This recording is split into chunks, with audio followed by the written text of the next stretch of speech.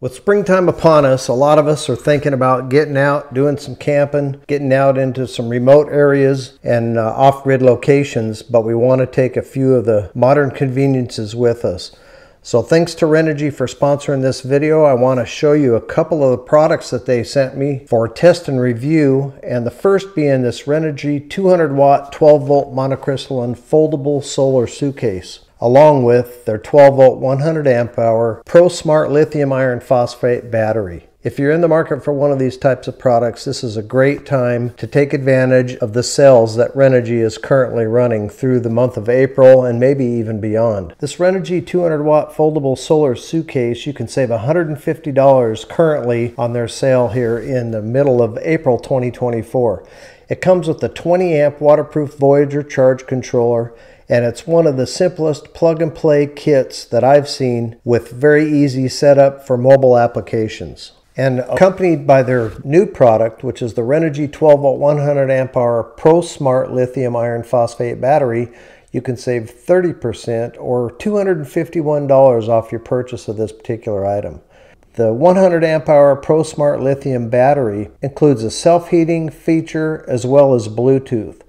So in those colder temperatures, it will heat itself and allow you to be able to charge it in cold temperatures without damage to the battery, as well as Bluetooth monitoring. So that is all built into the BMS, all built into this battery, and there's no additional setup or items required. You just basically connect this to your system and you've got all those features automatically. It's all inside the battery. I will be including, as I normally do, links to these products in the description of this video, along with any coupon codes that I may have available to you. If you're interested for more information or something I don't cover in the video, you can easily go to the Renogy website via that link and check out the products and get more detailed information. Now, the setup of the 200 watt solar suitcase by Renogy is real simple. Unfold it, lift up these legs and adjust them to the height that you want, or just a general height to begin with, and you can adjust it once it's set up. Carry it out to wherever you need to set it up in the sun and set it down. Then you've got this 10-foot cord that will connect to the battery. The Renogy Voyager 20 amp solar charge controller is also equipped with a backlit screen, and it's also capable of charging 4 different battery types: sealed, gel, lithium, and flooded batteries. Let's look at the back of the 200 watt solar suitcase. So we've got a cord that comes from the right hand solar panel, connects to this junction box, and then a cord that comes out with MC4 connectors on it, a positive and a negative, black and a red wire. And then that will connect to the solar charge controller. This is the Voyager 20 amp 12 or 24 volt charge controller. The charge controller is on hinges, and then it velcros to the back. So when you've got this set up, it'll hang down so you can view it, and then you can tuck it back up underneath there. And all this is rated for outdoor weather, and it can be rained on, but you don't want it completely submerged. But a little bit of rain is not going to hurt these items. That's what they're designed for. When I received it, this solar panel was connected to the charge controller, which was interesting, I thought, because you don't want your solar panels connected to the charge controller until you've got your battery connected. Now, the 10-foot extension that connects to the battery with the alligator clips, that will connect to these two MC4 connectors. So all of this connects with MC4 connectors, which I actually personally really like. They have polarity set up so that you cannot hook this up incorrectly. You couldn't hook these two together, or you couldn't hook these two together. So they're only going to go one way. I will connect up my 10-foot lead to the battery first. That will power on the charge controller. And then I'm going to connect my solar panel to the charge controller. What you really just need to keep in mind is you don't ever want the charge controller with solar coming into it without a battery connected. So always connect your battery first, and then come up here and connect your solar panel to the charge controller, and you should be fine.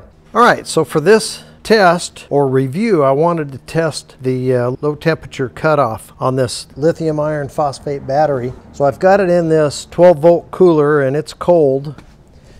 It is 33 degrees inside the cooler right now, but I just took the battery out of the freezer inside the house.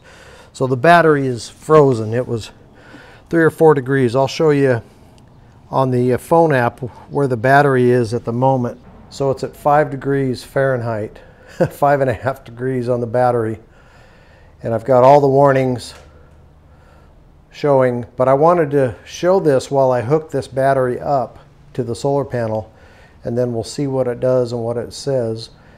And then we should see in the middle of the screen there, the heater, which is currently off, should come on. Once the battery receives some type of charge power, whether it's plugged into a charger or in this case it'll be the solar panel, the 200-watt solar Suitcase, it should automatically, if it's 4 amps or greater coming in, it should turn on the heater.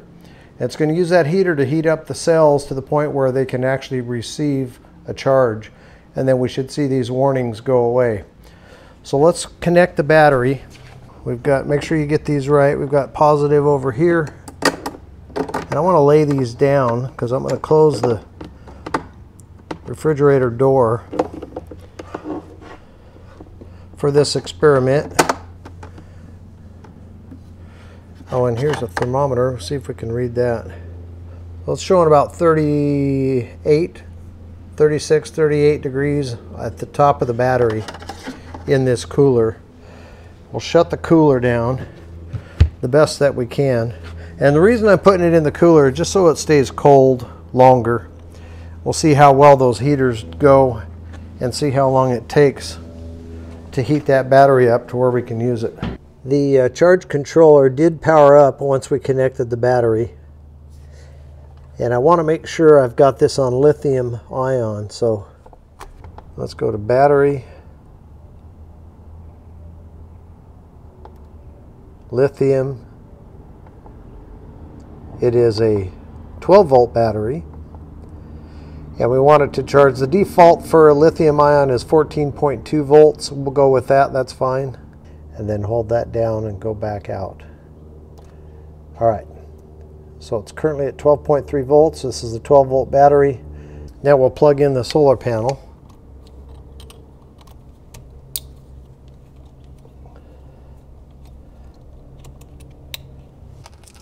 .3 volts.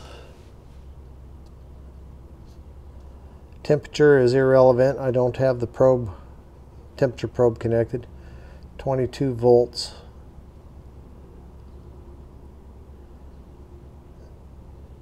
One amp, 2 amps. So it's not putting much into the battery at the moment. So let's look at the phone app and see what the battery is showing right now. Error 8. These errors for the temperature, I believe. And it shows that the heating module status is on, but there's presently no current going into the battery. It's set at 12.8 volts at the moment on the battery voltage, 105 amp hour. It's at 61%, or 61.98 amp hours, and we're at 58.5%. And here's a look at the cells, 3.2 across the board for all 4 cells. So we'll see how long this takes. I'm going to time it, and we'll see how long it takes to come up to the point where we're going to start charging. I believe this has to get above 32 degrees in order for the charging to start taking place, but currently in the heating mode status. So I'm pretty consistently getting 21.5 volts or so out of this 200-watt solar Suitcase. And the rating on the panel, if you look at the open circuit voltage, is 24.3, I believe what it says there, or 20.4 volts for optimum operating voltage. So that's pretty darn good. So while I'm waiting on that battery to warm up to the point where it'll accept the charge, I'm thinking that's going to happen around 32 degrees Fahrenheit. Let's go over a couple of the key features of this Renogy Smart Lithium Iron Phosphate Pro battery. So the Exceptional lifespan, more than 5,000 cycles to 80% depth of discharge. Can accept a continuous charge or discharge current of 100 amps. And it's also designed with a sturdy internal structure for RV use. So it's designed to be bouncing up and down the highway in a vehicle or an RV. It has 60 protections, more than 60 protections, and alarms through the smart battery management system. Real-time monitoring through the DC Home app. Of course, the intelligent self-heating function for more stable performance, which we're currently working on at the moment. Has a self-control fuse that can effectively prevent battery overcurrent and overvoltage failures. And it's considered best in class for capacity and ease of expansion. Maximum capacity of more than 105 amps for longer lasting application. It supports up to 8 batteries in parallel, delivering a maximum of 12.8 volts, 800 amp hours at 10.24 kilowatt hours. All right, here's a look at the solar charge controller, the Voyager 20 amp. We're getting 10.5 amps into the smart 100 amp hour Renogy Pro battery.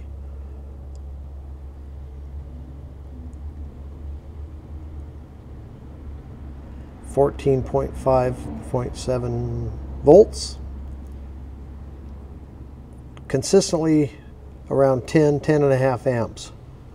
Coming off of this 200 watt Renogy solar Suitcase into the 100 amp hour Renogy Smart Lithium Pro battery.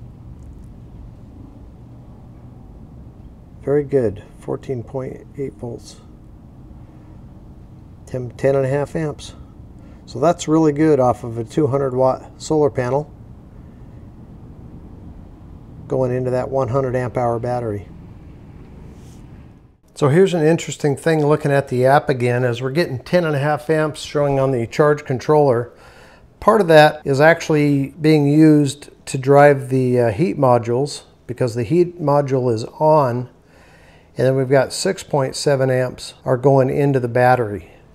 So about 4 amps or so, maybe a little more than that, it's using to run the heater modules. And then when those turn off here at about 50 degrees, we've got about 6.5 degrees yet to go. When the heaters turn off, I'll bring you back and we'll look at it and see what we've got going into the battery, assuming that we still have the solar panels arranged in the sun as they currently are. So at 1 hour and 20 minutes from the temperature that we started this test at, the heater is finally turned off. It's got the battery temperature up to 50 degrees Fahrenheit. And it just shut off. I just didn't catch it on the screen capture. Now we're getting 8.6 amps into the battery from the 200 watt solar Suitcase with the Voyager charge controller. 3.4 volts. The cells are staying perfectly balanced. They've came up 0.2 volts in that last hour and a half. And we're at 61.1%. I've got the solar Suitcase set up with the battery out here in my front yard, just to show you where we're at the moment. Currently at 15.1 volts in charge from the solar panel. 8.8 amps going into the battery, into the 100 amp hour Renogy Smart Lithium Ion battery. And I want to test the waterproof capabilities. They say this charge controller is waterproof, as well as, I think it was IP67 on the battery. It's waterproof as well. So this is totally designed for outdoor use. And say you were off camping, you were camping and maybe you went hiking and you left this set up and a big rainstorm came in. I wanted to see how this will handle that. And this is going to be excessive, but this is a test for the video. So let's check this out. I'm going to use my garden hose and simulate a rainstorm.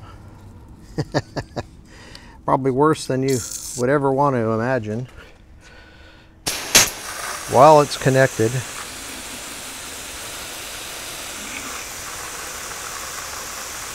you can see on the app, it still appears to be unaffected by the rainstorm that it's currently encountering. And I've seen people dunk these batteries into completely submerge the battery on some people's videos in a tub of water, but this is a realistic real world scenario setup, in my opinion. And that's what I'm wanting to simulate here. You left this sitting out by your campsite, you got a big rainstorm, maybe you're not able to get out there and unplug it just to see how it does. So that's a pretty good rainstorm. And as you can see, there's been no effect on the charge controller. It still seems to be operating. We're still 15.1 volts on the solar, 8.8 going into the battery. You can see that on the app as well. No change whatsoever. But I'm glad the rainstorm has stopped.